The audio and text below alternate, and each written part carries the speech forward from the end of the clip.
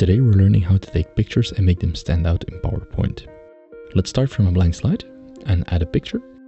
Duplicate the slide and go to the first slide, format picture, remove background. Mark in red everything we don't want and mark in green everything we want to keep, so the car in this case. It doesn't have to be perfect, you just want the rough outlines and the colors of the car, since most of the wheels are black and white anyways. Go to the second slide and make the picture black and white. And then add the yellow car on top of it. This already looks quite nice, but to make it pop extra and to add some text, go to Format, Artistic Effects and Blur.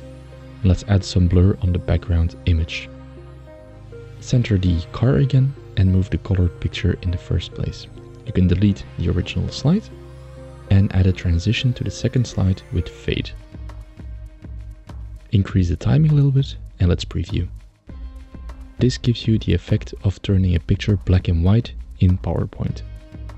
Now let's add some text, because we're working with 3 layers: the blur background layer, the front layer of the yellow car, and then a text layer in between. Type in welcome, change the font and make it white, and center it in between the 2 layers. That way the car stands in front of the letters. It looks a bit flat, so add a drop shadow to the word. Do the same for the car, so the shadow drops on the text.